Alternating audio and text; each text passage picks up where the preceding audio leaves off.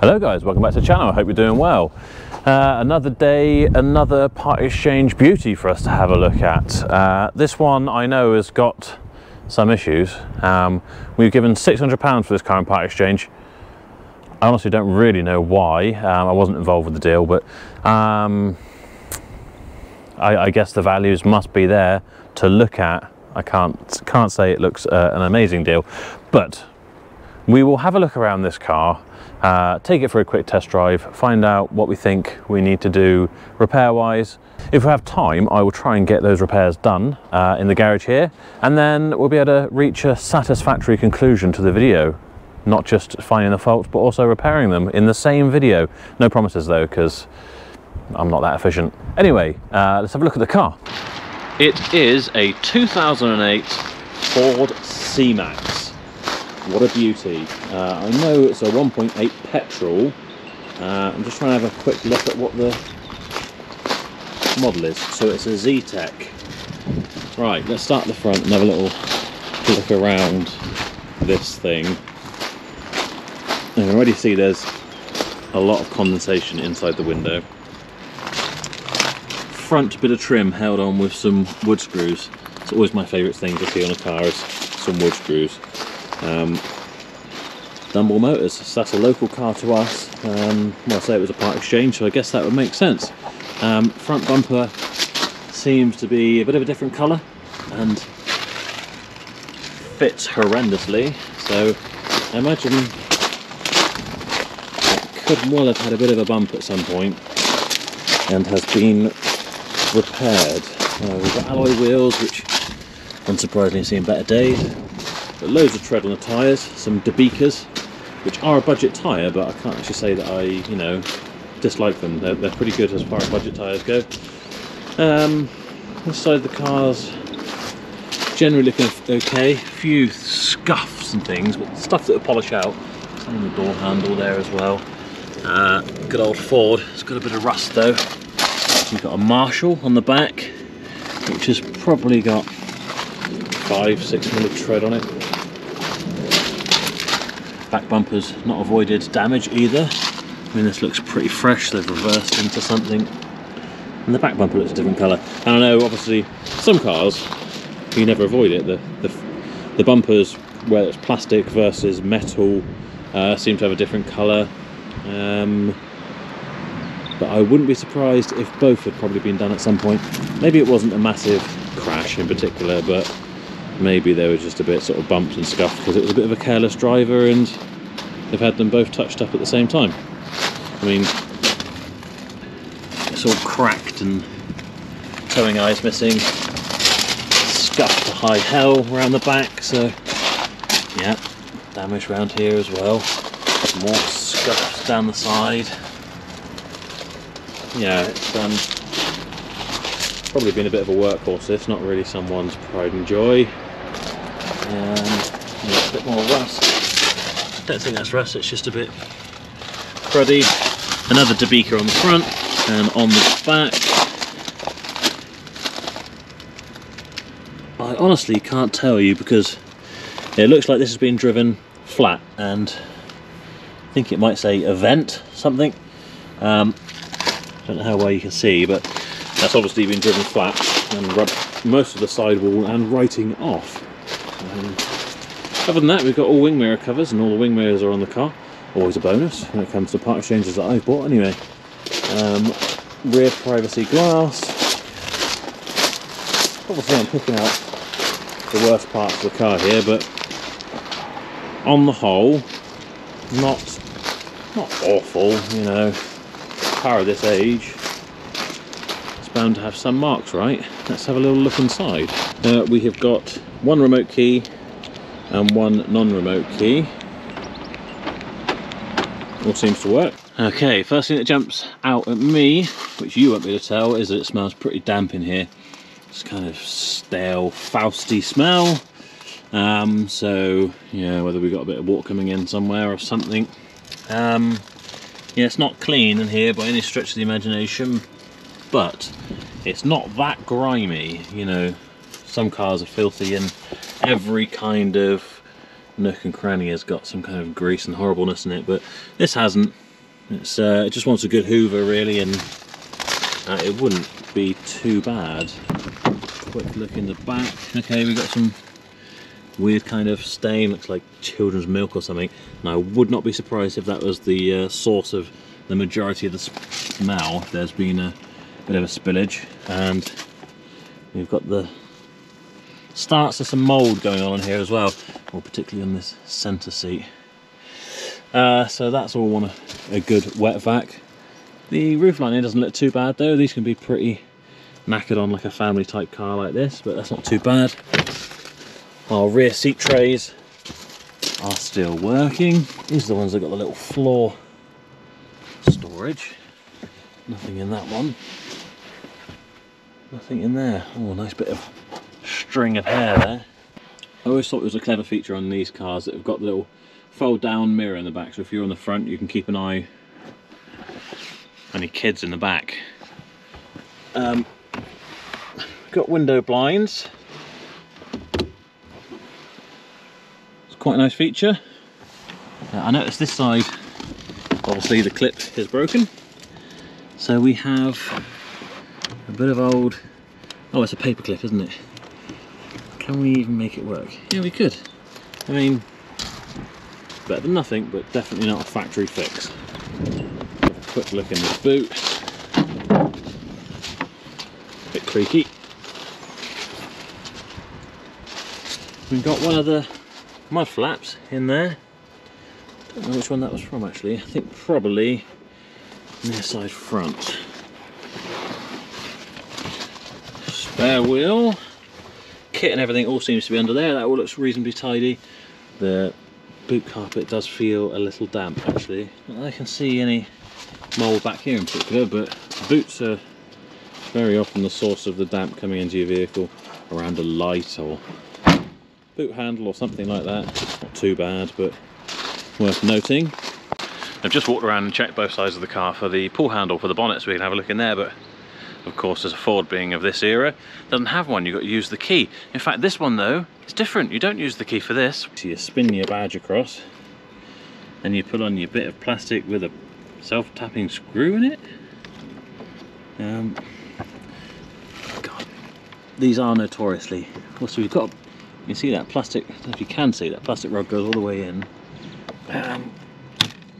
Oh, I could have just broken something. Oh jeez, not a good start. I think I need to go and get a long screwdriver and see if we can open up that. Really common problem on these Cmax, Focus, anything that have got this, Mondeo as well, I think Mondeo's had them. This key system where you put the key in, you turn it left and right and it opens up. They just break, so most people will replace them with something that has either a spare key or no key. If you do break your mechanism and you don't have the key or etc., the tool you need is a Dan. A Dan and a big flathead screwdriver. There we go. There we go. Smashing. If you don't have your own Dan, I think just a big screwdriver and a bit of effort will work. Well, first and foremost, I suppose, this is the mechanism. This is what you're trying to get to with your massive screwdriver through here. This one still seems to have some plastic stuff in it, which I'm fairly certain, now that I look at it, this is part of a toilet cistern handle. Some of you may or may not know, but I am a plumber / gas engineer by trade, so that jumps out at me straight away. Right, back to the car. Oh, looks quite neat and tidy in here. That was a bit of plastic, not me. Coolant looks nice, overfilled maybe. Looks like a brand new alternator down there, which is very interesting considering what we're going to talk about with this car in a minute. Let's have a quick look at the state of the oil. Does look a bit smeggy, doesn't it? But I would honestly say on a petrol car like this, a lot of people would see that in a car straight away and panic, right? And think, okay, gasket must be gone. You get, you know, an element of this just from condensation on cars, especially petrol cars, and if they don't get driven a huge amount, then just from the condensation in an engine, you can get that. So that's why you also check the coolant, make sure there's not any signs of oil in there. And sometimes even if there's not oil in there, if you open up the cap and you look inside, which, do you know what, we'll do it. Right, cap off. Obviously goes without saying, don't do this when it's hot. You will burn yourself probably. Nice and clean, no signs of like any oil sitting on top or doing anything weird. And the other thing you want to look for, because if someone's got a car and the head gasket's gone, they might just clean out the coolant system, put fresh coolant in, but you'll always see just like smeggy remnants of what would be oil in the bottom, around the pipes, things like that. It just gets stuck in there. It's pretty hard to clean that out without you know, putting on a brand new coolant bottle, which again would be another red flag potentially, I guess. But I honestly don't think there's any issues with this head gasket wise. So oil looks okay, other than the fact that it doesn't look like there's much in here actually.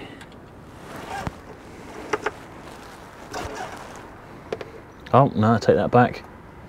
More than enough, overfilled, but there's no signs of gunkiness. Or if you're again worried about head gasket, you spot a bit of gunkiness in there and you think, oh, is that just from condensation or is it from, have a look at the oil from the dipstick, and if it looks like a cappuccino, you know, kind of milky and really light browny looking, like a kind of like a frothy coffee, then yeah, you probably have got head gasket gone. But that oil was looking really clean, no signs of water in there. Again, just backing up my thoughts that it's perfectly fine. Oh, well, it's nice to be in here, not because of the car, because it smells, and yeah, it's not the most glamorous of places, but it is nice because it's still absolutely freezing out there, and I'm very much looking forward to some warmer weather. Right, as for the car, let's have a little look. We are on 113,000 miles exactly. You don't often see that, do you? It kind of goes back to one of my other videos, which was the Volvo V40, I guess, that had been clocked. It'll update for you if you have seen that video and you're here because of that. BCA do not want to give me my £600 back for the paintwork. Apparently the vendor who has agreed to take that car back doesn't pay for out-of-pocket expenses. And you think, well, even when they fraudulently sold me a vehicle? It was as much as I expected, really.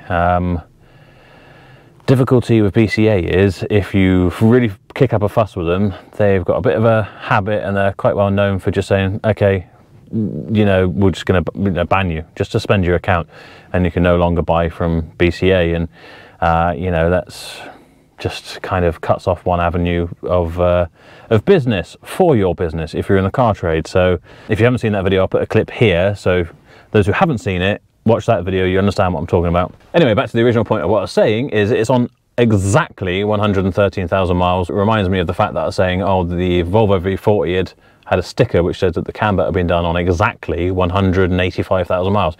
It seems unlikely, but cars do arrive at garages on exactly round numbers, you know, to the nearest 1,000. So yeah, it seems unlikely. Like, seems unlikely. It sounds like a made-up number, but it does happen. Here's proof. So no automatic lights, no automatic wipers. Like I say, we've got our lovely mirror. This is what I was talking about earlier. So if you're sat in the front, you can see your kids in the back. I don't know if it's just side to side now. So you just got this rounded mirror. You're sat in the driver's seat. This is my view, but obviously in reality, that's kind of how you'd see it. You can see what the kids are up to in the back, or your drunk mates who are vomiting or something. Oh. Yeah, well, we'll leave that down all the time because it doesn't latch anymore. We have got CD radio. We have got an auxiliary in. 2 cup holders in a very convenient position. 5-speed. Let's have a quick look in the glove box. Locking wheel nut. Is that a radio code? No, I think that's a locking wheel nut code. We've got the radio code there. Oh, and a business card from the previous person who sold it, who was a local competitor to me. So I'm going to have to blur that out, aren't I? Can't possibly do that. Just kidding. Dumble Motors of Bridgewater. I can't recommend or dissuade you from using them. I don't really know, but yeah, love competition. So that's where it came from. Nothing else in there though. And I can tell you that this car does not have any service history whatsoever. Not ideal. Let's fire it up.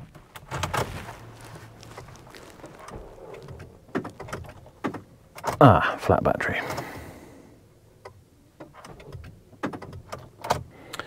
Wonderful, flat battery. I really wish I hadn't closed that bonnet now, because now I'm going to need to go and get my tool down again to open the bonnet. But it does give me the opportunity to show you a lovely bit of kit that I've been sent. The lovely people at Topdon have sent me their JS 1200 jump starter to try. So this will be the first chance to use it, and it's literally arrived in the post this morning. I haven't even charged it, so let's see how it does on starting this Ford Cmax. So as you can see, it's quite a neat little unit. We turn it on. Okay, so we've got 75% power. So it'll be interesting to see how we do with this 1.8 engine. Okay, connection's on. Let's hop in the car. See if it will go.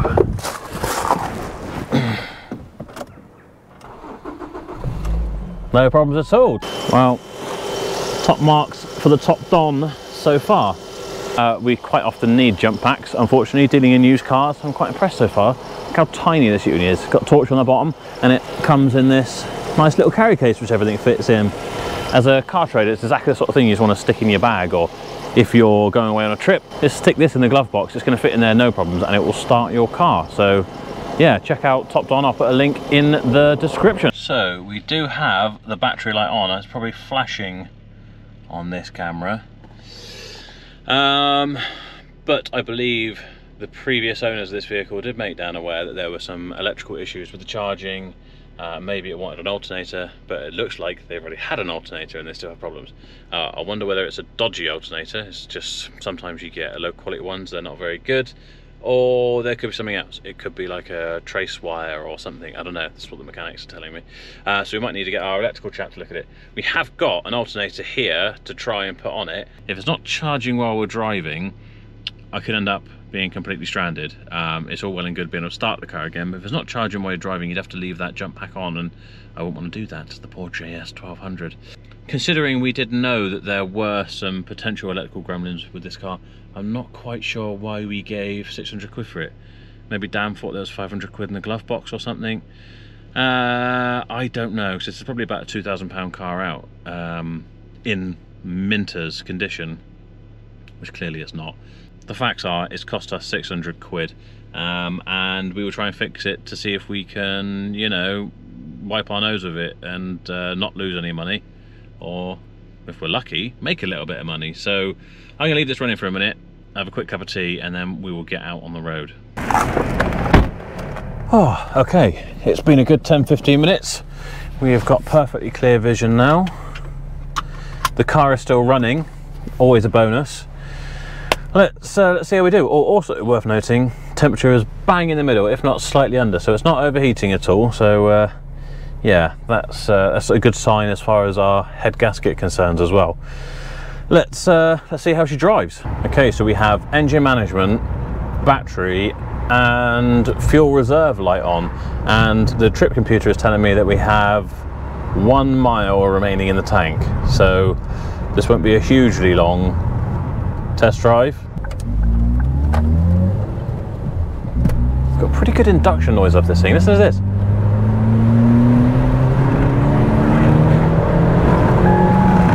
Ooh. Sprightly. Well, we're now on 0 miles range, so keep your fingers crossed for me. Oh, power steering malfunction also. This thing is, it's a bit late for Christmas lights, but the dashboard is lit up like a tree, so I'm hoping these are all related, and it's all to do with voltage issues, and it's the alternate. Oh, then the power steering's fine again now. It's happy. I mean, the power steering feels fine.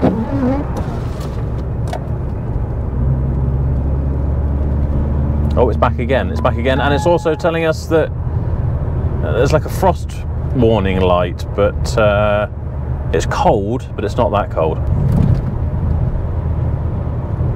Yeah, I definitely think there's either a drop link or two, and maybe a blown shock on the back, although it's handling okay, but there's just that kind of hollow noise rattling away from the back there. Yeah, so it's not just the electrical issues with this one. Of course, 2008 Ford Cmax Z-Tech is not the most glamorous or exotic car in the world, but A bit like the Mondeo I reviewed earlier in the week, it just does what it should, and it does it pretty well. It's extremely comfortable to drive, it's very easy to drive, very practical, obviously. Build quality's decent enough, at least when it comes to, don't get me wrong, the interior components and materials used, they're not of the highest quality, but it feels solid. I don't know how else to describe it, but I guess there's enough sound deadening. The panels and interior trims and everything fit well enough. This isn't like an old school Seat or something where everything is rattling and just driving you mad, basically. They feel, you know, well put together.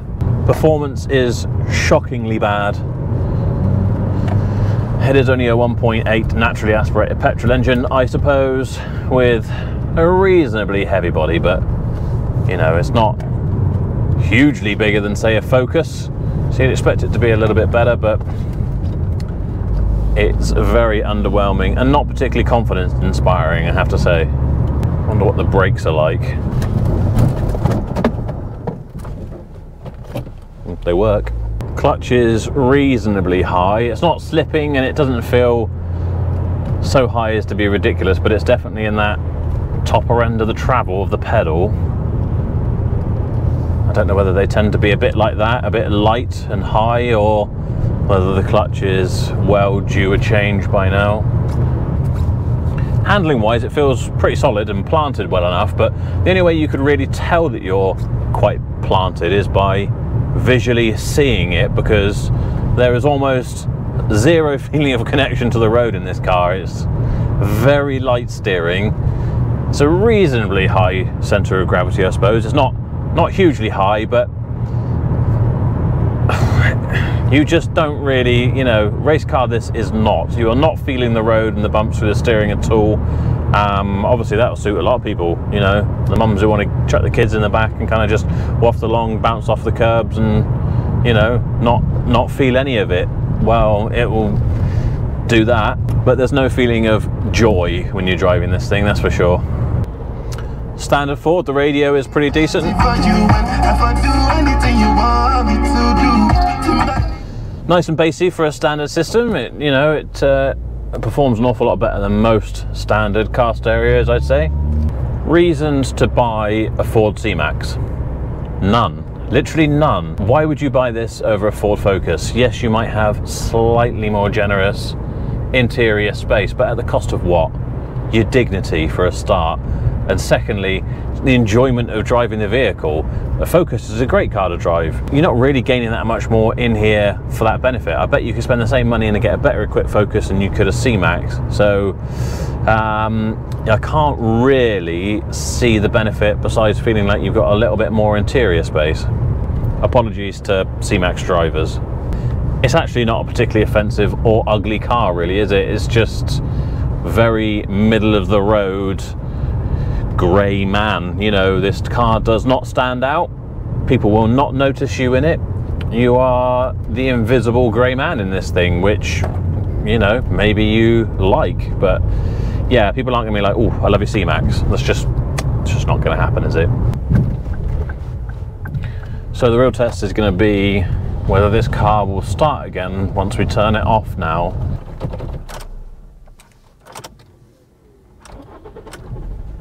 The alternator is working. That doesn't mean that it's not the cause of our electrical issues, though. I think the next thing we do is pester Steph in the workshop to get this in and change the alternator, or do his other tests and whatever stuff he does. See if we can't get this fixed in the next couple of days, or at least find a conclusion to whether that's going to fix it. And I will try and tag that on the end of this video. So I'll see you in a few days. So, as if by magic, 2 days later, the C-Max is fixed. I'm in the passenger seat. I'm being driven by some kind of hoodlum. But there are no longer any weird warning lights, and the suspension sounds pretty good too. Steph's had it in and changed the alternator, which cost me a grand total of 140 quid, plus his time fitting it, which was a couple of hours. So I think this car is now probably easily worth 1,500 quid, so it's not the end of the world. We're going to drop it off down at our trade disposal site type thing, which maybe I'll talk about in a future video, and we're on our way to go and pick up another cheap car. So keep an eye out for that video. Thank you for watching, and we'll see you later. Bye.